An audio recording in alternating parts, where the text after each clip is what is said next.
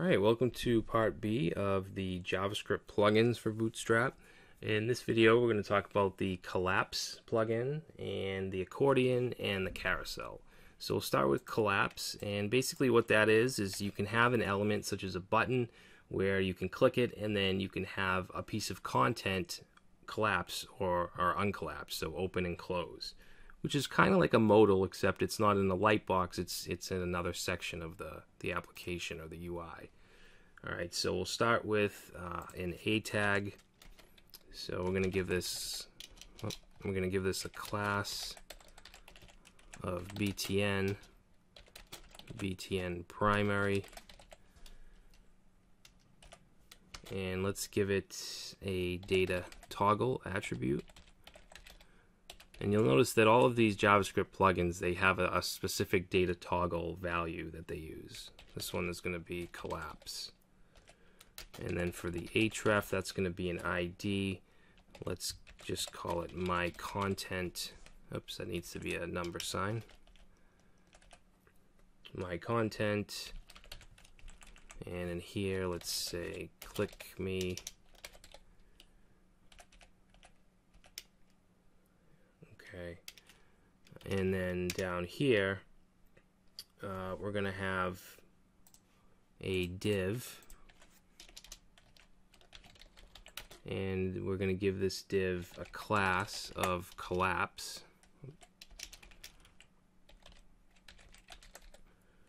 Okay, and we're going to give it the ID my content. Okay, so this ID has to match this right here.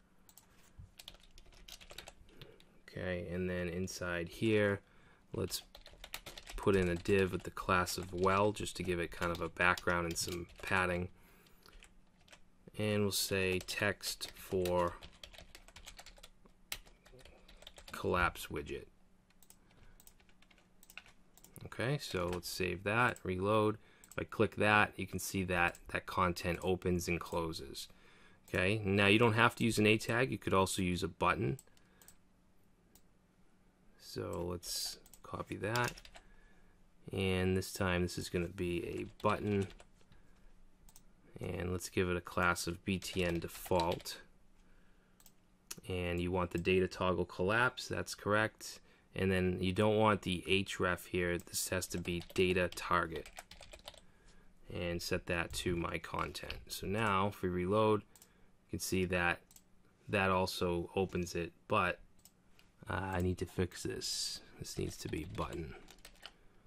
Okay, so now that opens the same exact content, both of them do. So that's the collapse widget. Next we're going to talk about the accordion, and if we go and look at the documentation, let's go to, let's see, collapse. Right here we have an accordion example. Okay, so it's basically kind of like vertical tabs. Now I'm not going to go and type all this out because it is quite a bit. I'll just go ahead and copy this whole thing right here. Actually, I can just click this copy link, and then we'll go and add some line breaks, paste it in, and if we look at the code, it's pretty simple. There's just a lot of it. We have a div with the class of panel group, ID of accordion. We have some of the special accessibility attributes here, which you don't need, but they are good to have. And then we have a panel heading. You can see that it has an ID of heading 1, and there's an A tag here with the data toggle collapse. So the accordion is actually part of the collapse plugin. Okay, has a data parent of accordion. The href is collapse 1. Okay, and down here you can see that this div has an ID of collapse 1. Okay, so this tab here is going to pertain to this content. And then down here you'll see we have a heading with the ID of heading 2, and we have our tab with the href of collapse 2, which is going to pertain to this here, heading 2 and collapse 2. And then we have one more. Okay, so let's save that and reload, and there we go, there's our accordion. So the next thing we're going to look at is the carousel, or the slider. okay, which is basically just a quick slideshow. You can change the images out. Now you should have in your files, you should have an image folder with these 3 images. Okay, these are just 3 sample images that we're going to be using. All right, so let's go and add some line breaks here. Okay, and then we're going to create a div, and let's give it an ID of carousel example generic. Okay, and this is from the Bootstrap documentation. I just want to type it out so that I can kind of explain it. Alright, so we're going to give this a class of carousel and also slide. And it's going to take an attribute called data ride. Okay, and that's going to be carousel. And then we'll close that div up. So in here we're going to have some indicators which will indicate each slide. This is actually going to be an ordered list. Okay, and this is going to have a class of carousel indicators. And we're going to have some LIs here. This will have a data target attribute, and we're just going to use this right here, this carousel example generic. Okay, we want to put a number sign in front of it though, just like that. And then we're going to have an attribute called data slide to, and we're going to set that to 0, so we can specify which slide we want these indicators to slide to. And this is going to be the active one, so we're going to add a class of active. Okay, and then we don't need to have anything in the actual list item. So I'm going to copy this and paste it in 2 more times. Okay, and then we just want to change this to 1 and this to 2, and we just want to get rid of the active class on these 2. Just like that. Alright, so if I was to save this and reload, you can see that there's no changes, nothing shows up. We need to add the wrapper for the slides. So let's tab that over, and we're going to go under the OL, create a div. We're going to give this a class of carousel-inner, and we're going to give this a role of list box. And in here we're going to have a couple divs. This will have a class of item, and this is also going to be the active item. Okay, and here we can put our image with the source. It's going to be in the image folder /1.jpg. Okay, that's the first image. And for alt, we're going to put an alt attribute and just put 3 dots. Alright, now this can have a caption. Actually, for the alt, let's just say image 1, and then we'll have a caption, which will be in a div, class equals carousel caption. And let's see, we'll just say this is image 1. Tab that over. Okay, then we're going to copy this div with the item class, and we're going to paste that in 2 more times, and we just want to get rid of the active class. This one here is going to be 2.jpg. We'll change the alt.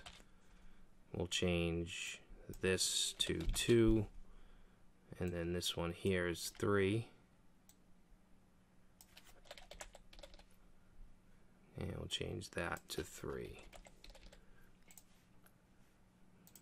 Alright, so if we look at that, we get our first image. This is the active image.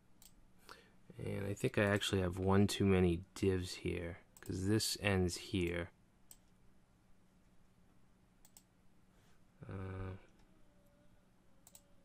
Or no, actually, no, that's correct.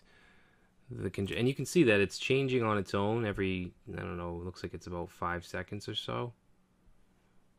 But what we want to do is add some controls. We want a previous and a next arrow.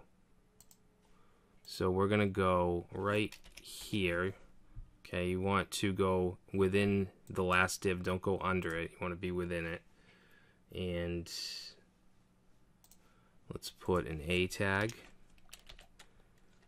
We're going to give it a class of left and also carousel control, and then an href, which is going to go to this right here, carousel example generic, like that. And let's give it a row of button, and then we want to give it a data slide attribute, and we're going to set that to prev or prev. Alright, and then within the A tag we're going to have a span, because we want this to be an icon, so we're going to use a glyphicon.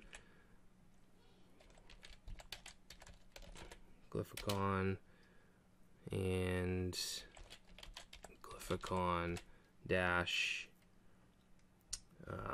chevron left. Okay, we want that to be a left facing arrow.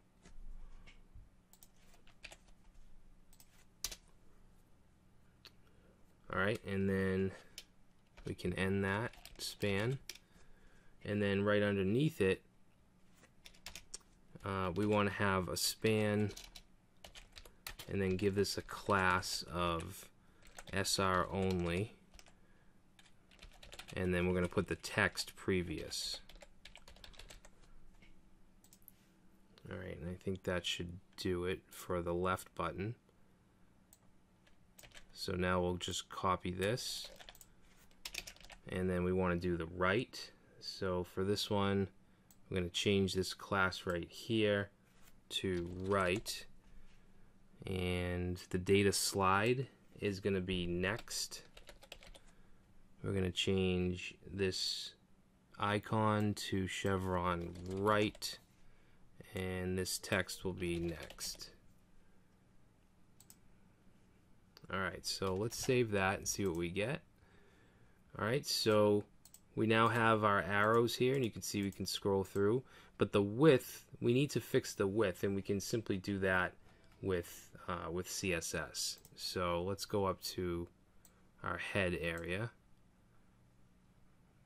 and we'll put in style, and we know it has a class of slide, I believe. And I'm going to set the width to 420 pixels. Okay, we'll reload that, and there we go. So we have our images. You can see we have our caption.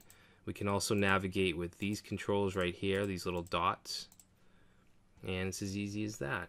Okay, so you don't have to go searching for some third-party slider program. If you use Bootstrap, you can just add this and you're all set. Alright, so we're going to go ahead and stop here. In the next video, we're going to create a Twitter Bootstrap template using many of the features that we've gone over in this section.